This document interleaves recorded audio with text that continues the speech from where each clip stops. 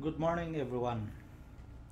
My morning greetings to all the participants, especially to the facilitators and organizers of this division training workshop on the revised physical fitness test. This is the last batch of the three batches of participants, and this is coming from CD3 or Congressional District 3.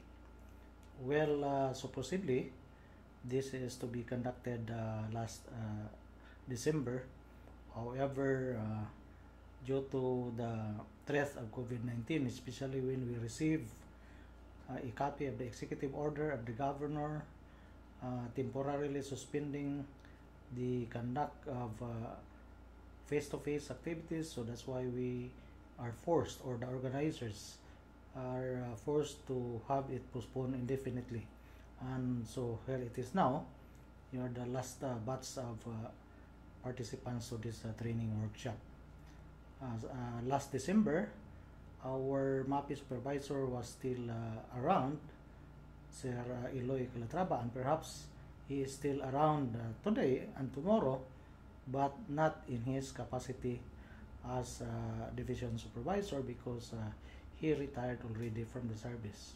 How I wish that he will stay with us. However, it's his decision to end his public service, but I am hoping against hope that he could still with us and provide his guidance, his technical assistance, his expertise, considering that he was our MAPI supervisor for a quite number of years.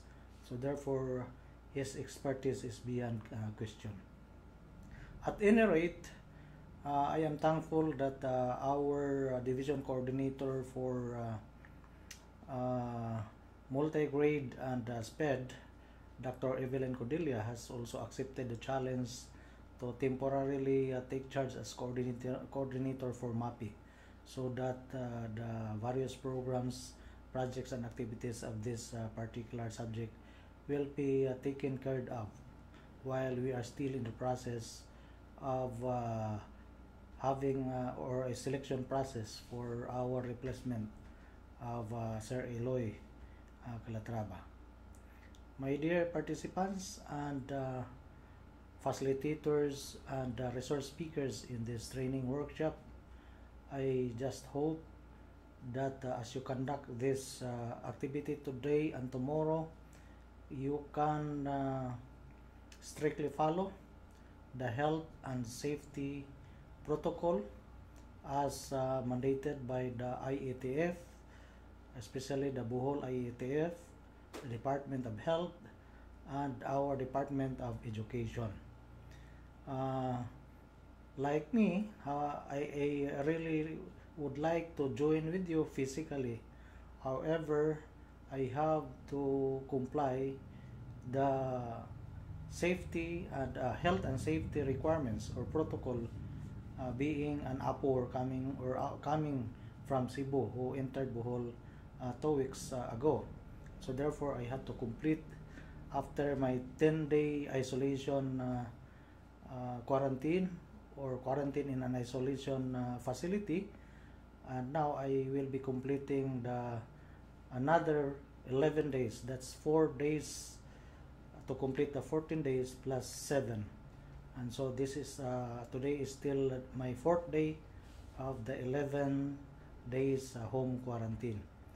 I am doing it, and all of us must do it, because especially that we are in DepEd, we have to prove to our stakeholders, to all the people, to the constituents, to all the residents in Bohol, that DepEd people are not just knowledgeable, but DepEd people are obedient.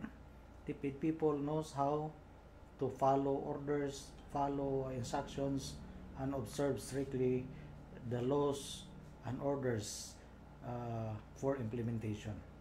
And so that is why even if I would really want to join with you physically, but I cannot do it. That's why I am just joining you this time in your opening program, virtually. So I do hope that with you also, as you conduct, you will do the same. You will observe strictly the health and safety protocol. You have to see to it that you will wear your face mask, your face shield. You will observe social distancing. You will always wash your hands or use alcohol.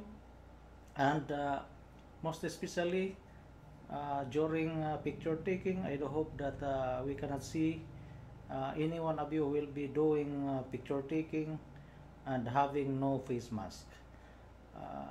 Your intention to be shown without a face mask cannot overweight the importance of wearing face mask.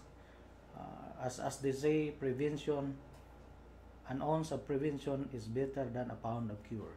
And so that's why I'm requesting all of you, my dear teachers, facilitators, principals, and supervisors, all of you, I am enjoining you to please let us strictly obey the health and safety protocol. And on the other hand, also, I am confident that you can have this 2-day training workshop successfully, considering that Dr. Evelyn Codilia is also assisted by a lot of experts, training facilitators. We have a lot of district supervisors, principals, and teachers. I understand that we have Sir Ezekiel or King Sefra, Sergeant Regusa, Mr. Guyanitsi, and all those other training facilitators and resource speakers who can really assist Mama Codilia. And of course, I really believe and I really hope that still Sir Eloy is with you physically right now. And I would like to say to Sir Eloy that please continue assisting us. Please continue giving your free services to the Department of Education Division of Bohol, because in this time of pandemic, we have to continue performing our task as the bearer of quality basic education. So my dear participants coming from Congressional District 3, whom I believe majority if not all are MAPI teachers, but maybe all of you are district coordinators. If not, if you are not the district coordinator of MAPI, but most likely you are MAPI teachers, because it's hard to grasp the lesson or activities in this training workshop if you have not undergone any prior understanding or learning on this matter, especially on physical fitness test. So to wind up or to wrap up everything that I am saying to you today, allow me to share with you a short story that I read from the internet, which I believe very relevant to what you are doing today and tomorrow. Allow me to read.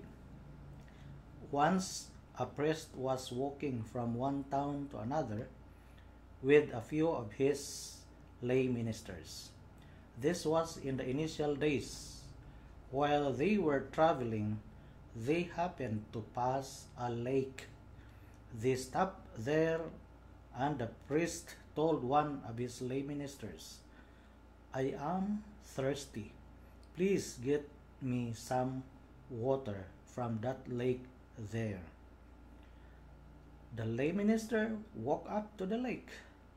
When he reached it, he noticed that some people were washing clothes in the water, and right at that moment, a carabao cart started crossing the lake right at the edge of it. As a result, the water became very muddy, very turbid. The lay minister thought, "How can I give this muddy water to the priest to drink?" So he came back and told the priest, "The water in there is very muddy. I don't think it is fit to drink." So the priest said, "Let us take a little rest. Let us take a little rest here by the tree. After about a half an hour, again the priest asked the same lay minister to go back to the lake and get him some water to drink. The lay minister obediently went back to the lake. The time he found that the lake had absolutely clear water in it. The mud had settled down and the water above it looked fit to be had. So he collected some water in a pot and brought it to the priest. The priest looked at the water and then he looked up at the lay minister and said, "See, you let the water be, and the mud settled down on its own. You got a clear water. It didn't require any effort." My dear participants, sometimes our mind is like that. When we are disturbed, just let it be. When we are confused, just let it be. Give it a little time. It will settle down on its own. You don't have to put any effort to calm it down. That's why, if we have to link that story to what you are doing now and tomorrow, let it be. If there are new guidelines, as you will be learning on this revised physical fitness activities, let it be. You listen carefully, understand, and take time to grasp these new guidelines. Meaning, it is necessary that you will not force it as an issue that you might be thinking why this is the way it should be done, but it is done in another way. So my dear participants, just like that lay minister and that priest, that they just give enough time for the water for the mud to settle down so that the water will be clean. So the same with what we will be doing as we conduct this training. Let us ensure that all those cobwebs, all those apprehensions, all those challenges that you'll be facing, let it be. Just keep focus on your task ahead, and just bear in mind that the ultimate challenge that you will be facing is how you can cascade this revised physical fitness test to your district level, and most especially how can this be offered to our learners, especially that we have no face-to-face this time.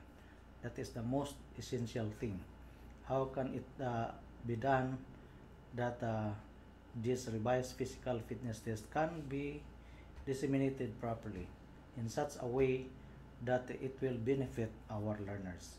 Because if it will not be properly done, then it might happen that what we are be doing, or what you will be doing, is just a waste of time, and it might not get or it might not give the right benefits to the learners, but it might be a reason for us to be alarmed, a reason for us to be confused, a reason for us to say these are the things that we are not prepared of, because we did not look into it properly during our training.